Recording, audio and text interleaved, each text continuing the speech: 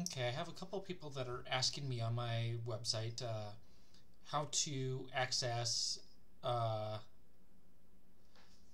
the preferences for clearing the website cache or for adding or to be able to view the page source if you're trying to add some code or something into a page.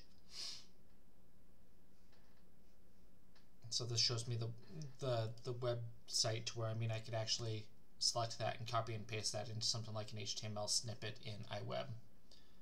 So I'm going to close this, and in order to turn that on, you have to come up to the Safari menu and come down to Preferences. And then if you click on the Advanced tab, there's a little checkbox down at the bottom called Show Develop Menu in Menu Bar. If you select that, then you'll see the Develop in between bookmarks and window.